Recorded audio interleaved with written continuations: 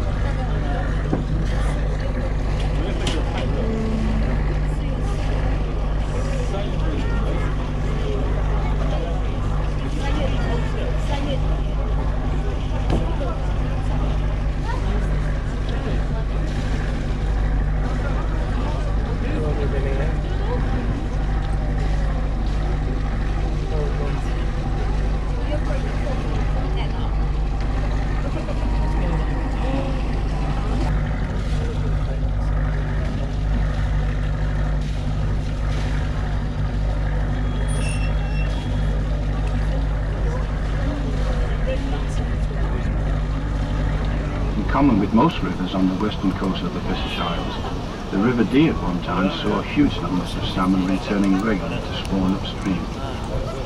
In 1997, for example, the salmon were so numerous during their return to the sea after spawning that some mistakenly left its principal international rowing event only held its first regatta in 1839. Yeah, just stop on the way there, and then next time we come on this boat, you'll see the big red boat. For the moment, ladies and gentlemen, there will be a short break in the commentary until the commencement of the return part of the cruise.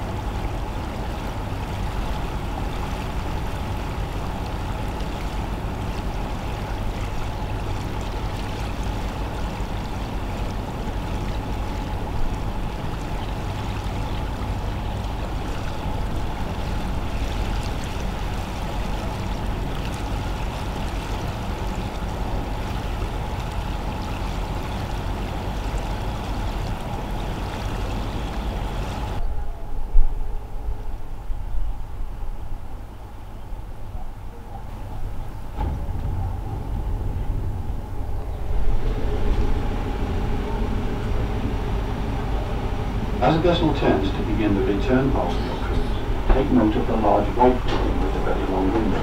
It is known as Carlton Villa. It was the site of a Roman villa almost 2,000 years ago, and it's still possible to see part of its base below the modern foundations. Further upstream is a stretch of water, now locals are quite obvious reasons, after a long and straight miles. Many bridges were written by house builders quite often. Consequently, the international rowing team, including the junior national, which is national, great leaders in the ground. A little further beyond the straight section, the river begins to twist and turn, eventually passing through the estate of the Duke of Westminster. The family's name is Grosvenor, and the present Duke owns some 11,000 acres here just south of the city. His home is known as Eaton Hall and has been a family possession since the 15th century. The original Grosvenors were actually kinsmen of William the Conqueror himself, and as Norman Earls they controlled most of the land around Chester. I'm sure you will have noticed that for quite some time we have been travelling around a long bend in the river. In the 11th century the land on the left-hand side was actually an island, known in those days as an eyot or eye, and was owned by the Norman earls. When the last earl died without an heir in 1237, the land passed to the crown and was eventually sold off. Shortly coming into view on the right-hand side, and standing out very prominently, is the lovely church of St. Paul. Although initially built in 1830, it was comprehensively restored in 1876.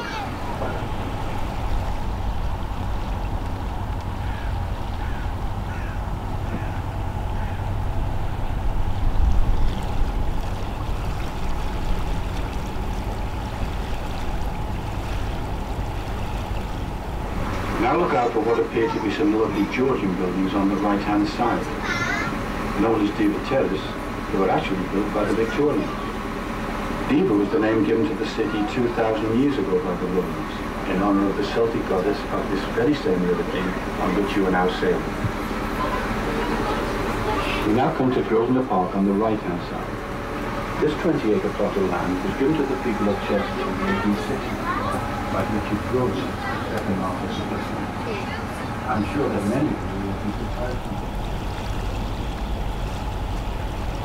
Formed in 1887, is also the oldest school in Chester. The king in question was Henry Wood, and following was distinction in science.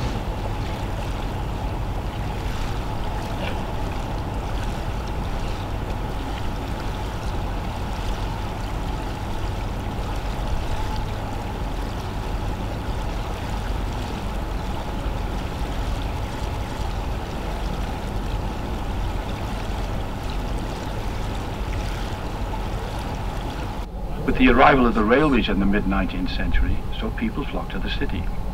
Many of the rich people naturally chose to live in the suburbs next to the river, just like the area of Queen's Park on the left. And in 1852, a suspension bridge was built as a pedestrian link into the city. The present bridge replaced the original in 1923. Some of you may have seen or heard of Brown's department store in the city. Founded by Susanna Brown in the late 18th century, it later went on to become one of the best shops in the north of England. It was this same family who in the 1880s provided funds for necessary restoration work and the planting of the grove of lime trees, which you can see all along the right-hand side of the river. Today the area is simply known as the Groves. On the left-hand side, immediately opposite the landing stage where you boarded the vessel, look out for a very large building with classical pillars. It was originally built in Neo-Georgian style in 1937 as the headquarters of the Army's Western Command.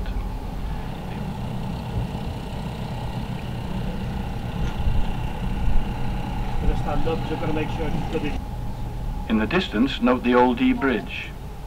Built in the 14th century, it replaced a number of partly wooden structures washed away in high floods and tides. There is recent archaeological evidence that parts of its base on the downstream side are of Roman origin. A tower on the left-hand side was demolished in the 1780s. In 1826, the structure was widened for pedestrian traffic, and in 1886, tolls were finally abolished.